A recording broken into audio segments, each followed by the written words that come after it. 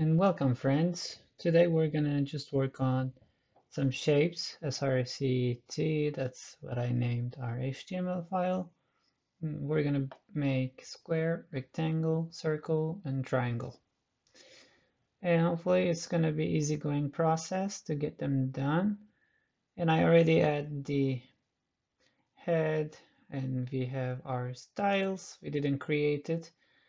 And if you go follow the link, it will prompt you to create the file, and bam, that's right here.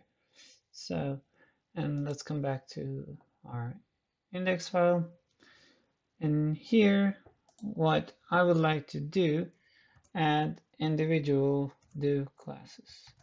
So, for example, say this is the class of square. Let me just say square and then say square medium. Or actually, I'm gonna call this one as the main class of square medium. And that way I can tweak the main class for all of the shapes. And then I can specify square M for whatever square shape I'm gonna give, right? So we don't need to put anything inside. So I'm just gonna make it one line. And just like this, we're gonna add main. Our next one is rectangle. We make all of them medium size of sorts. But it's up to you if you want to change this naming, or instead of saying main here, you want to say something, that's your case. And this is gonna be circle. And then the next one is triangle.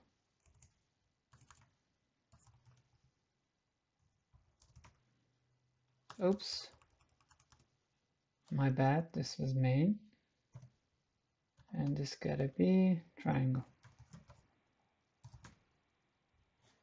All right, that's about it inside the main class.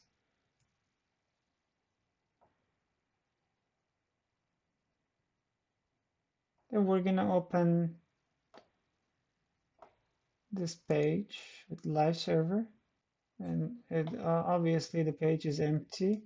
So let's resize the page a little bit. And we don't need to see this part. I'm just gonna close it. And now let's go to our styles page and let's give the background some light color.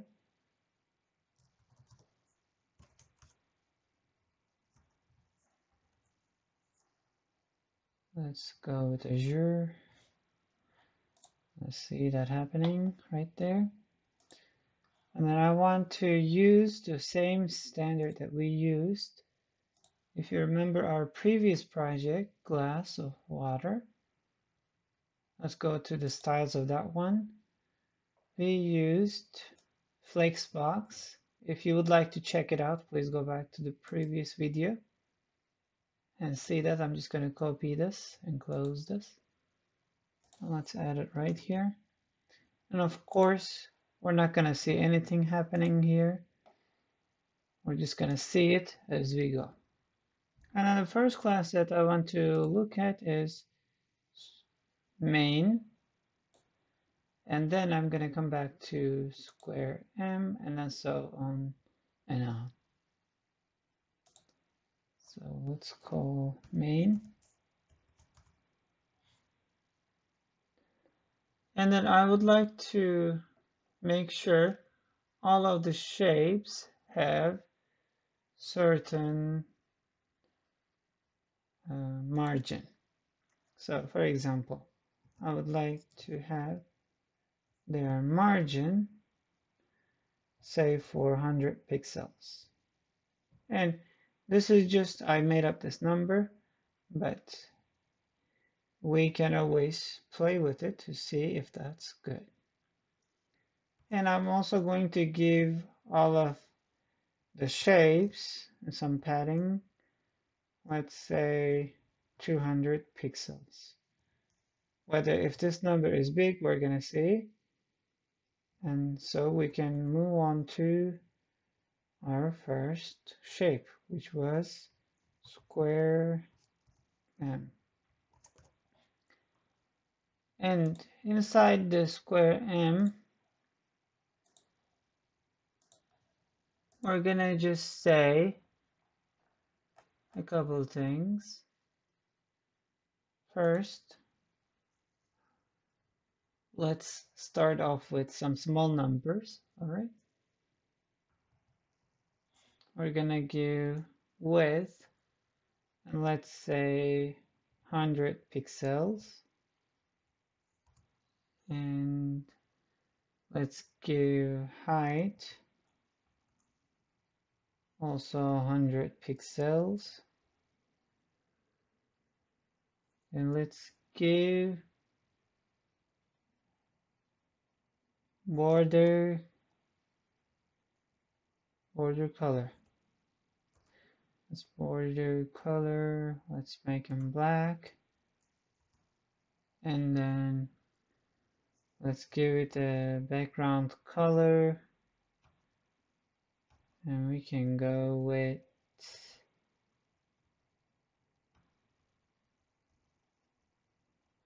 cyan.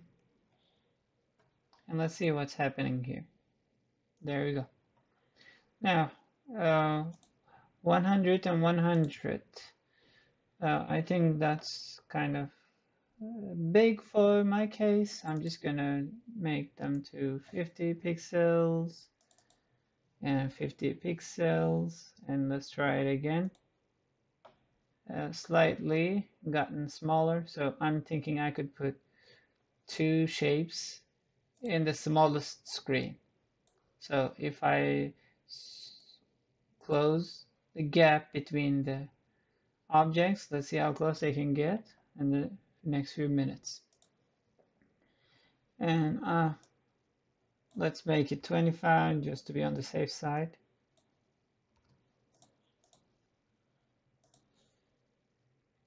And then as you can see, even though I make this 25, I made it like 4 times, but because of the margin and I gave 200 pixels, that's where we have the spacing can be messed up. So let's give 50 pixels just like our previous video, and let's give 100 pixels on this one. Let's see how it's going on. There you go. This is what I'm talking about. So if you see the power of the main, you can give them some values that you think is best for your page. And then now think about making this 50 pixels. And this one also 50 pixels. All right. Now I might as well put 3 shapes in the smallest screen size. Let's see if that works out. And then same way we're gonna go and what's the next class?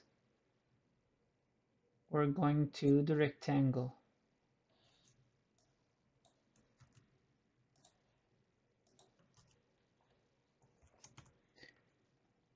And then the rectangle M,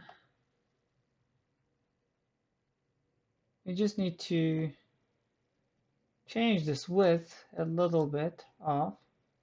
So for example, let's copy the whole stuff. And let's just make this 100. Let's see what's happening. And now let's change this color. Let's say blue. Or let's use one of the light colors. Let's use light green. And we don't see that. So let's see what's going on. Let's inspect the page. Just gonna search for, oh, I forgot to put dot here. Okay, there we go. I was gonna search for the rectangle class. Let's search it. There you go. We are able to find it.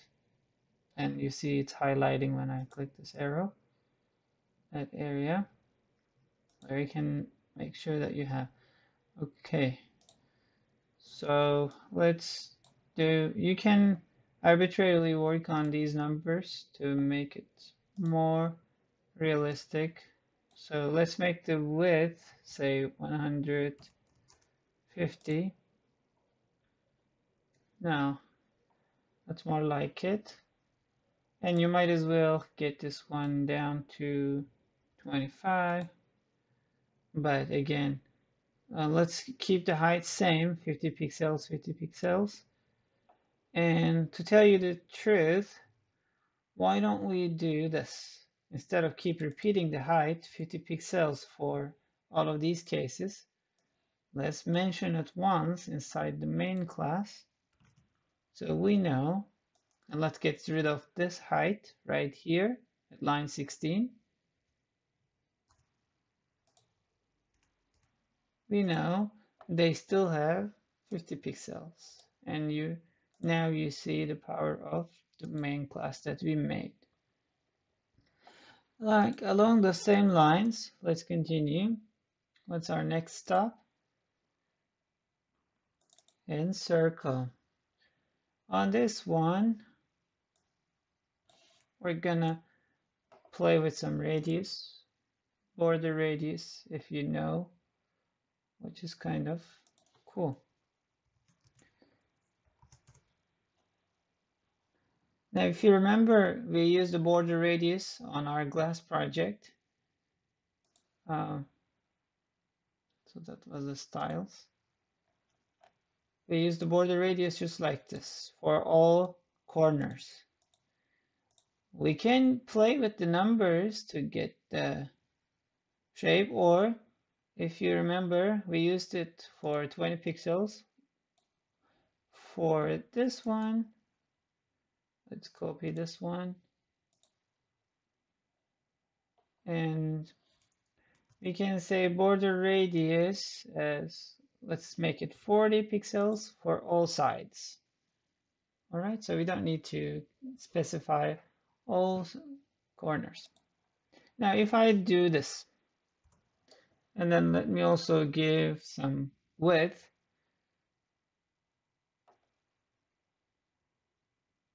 Now, why do I not put the width also inside the main class? Because the width on square or rectangle or circle, they're different numbers. So due to that one,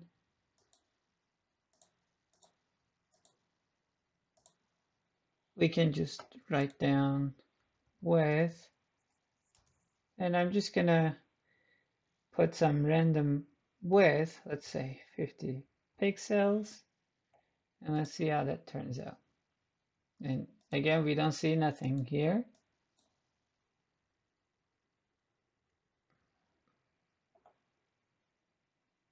Let's see why we don't see nothing.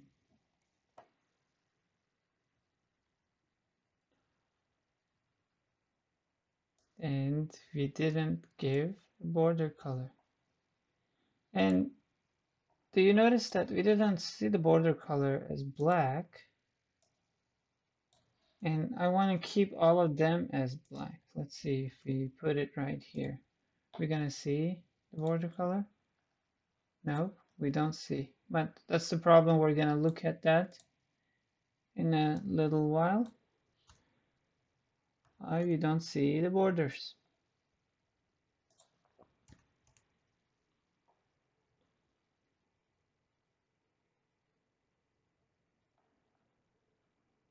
And let's add the background color. I'm gonna use a different background color. Let's look at one of the light colors. Let's go with light sky blue. And there we are. If you see that border radius is 40 pixels, it doesn't look like circle. So let's just play with this number. Let's make it 30. If you remember the previous video, and if you change this number a couple times, you can find what you want. And let's make it greater on all sides. As you can see, we're getting, give a big number, and there we go. And let's make it smaller again to see the corners. Say start from 50. Let's go to 100. Almost there. And let's go to 150. Yeah, you might as well do 150. Or let's do 200. Not much of a difference after some point, right? So that's the circle. And let's go to our last object, which is the triangle.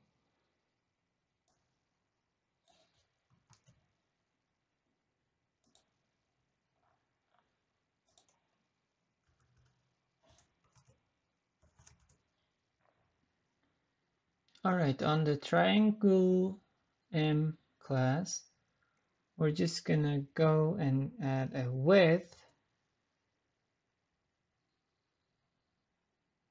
And let's do 100 pixels. Let's give it a different height. Remember, we remove height from the main class because we're just keeping the height at random. But again, I come back to the idea why we have to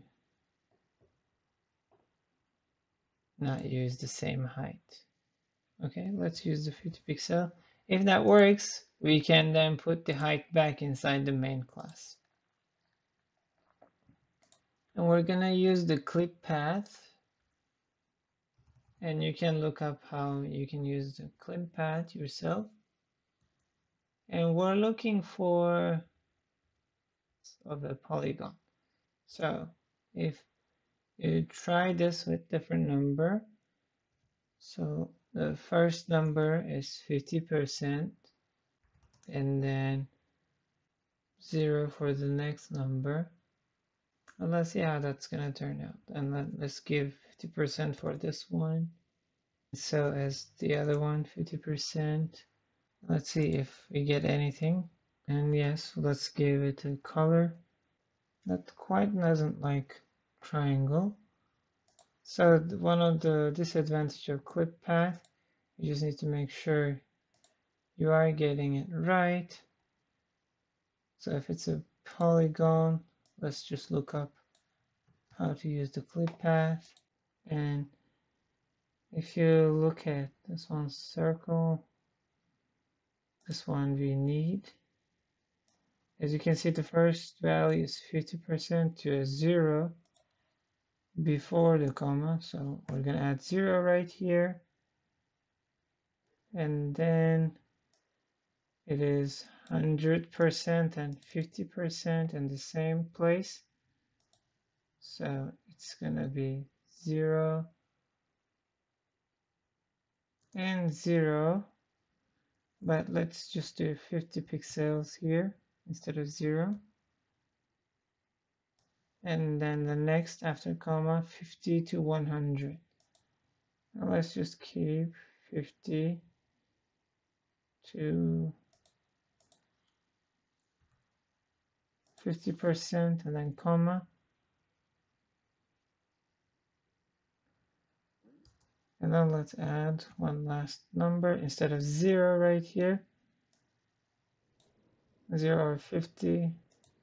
Let's add 50 pixel. Let's see what just happened. Okay, let's review the numbers. 50 to 0, 0 to make it a greater number, 100. And then let's keep them all same, 100.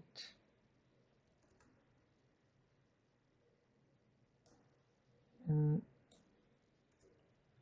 let's see what happens. All right. So if you use this option, we get some sort of triangle, but that's a little off. We have to make sure this is flat on the ground. So let's see if we can get that one.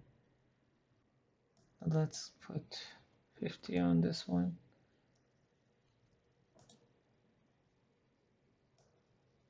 Better 0 right here. And let's make it 10%. Better 50 over here. Let's cut this down to 50. Much better. And let's reduce this one down.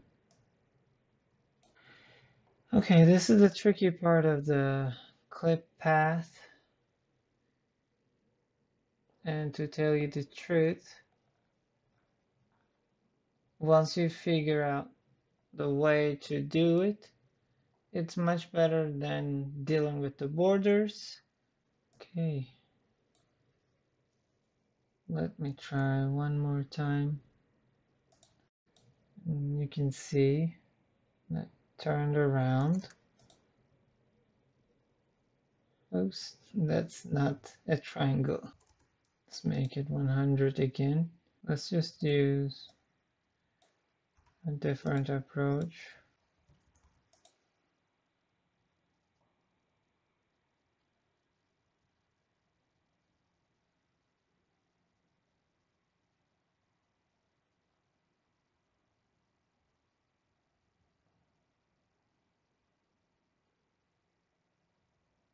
Okay, I think I like this triangle better than the previous one.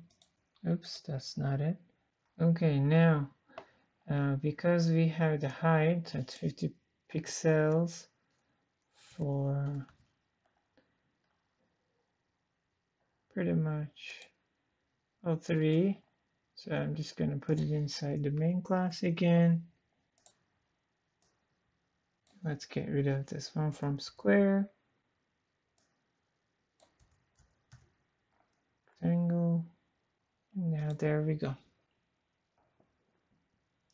And again, our triangle could have been a lot better, but after doing trial and error and how to get it done, I'm gonna let you choose if you like to use clip path. But I would say, in my opinion, if you get what you need off of Polygon, I'd rather choose the clip path than choosing to deal with borders. But again, it's up to you. If you want to use the borders and do all those tricks with that. And we can see the syntax and then the attributes given. You can read. You can search up clip path yourself and see these examples. And we just take this example and then play with the numbers. After a couple trials, you get some sort of triangle looking thingy. And then inside in the next video, we can use the clip path to get this pointy part at the top to the bottom. So it turned upside down. Let's try to use that one. We can add some more shapes inside our page. But if you were to add more on your own, I highly recommend you do that. It will give you some good experience dealing with these shapes. And remember, we used Flexbox, space around and wrap option to make sure they are well arranged inside the page as rows and columns. And if you make the page bigger, they're all inside one row. And if you make the page smaller and even smaller, that's 2 columns at best with what we have. Hopefully you got the idea of how to get this done. Feel free to ask questions. Until next time. Bye now.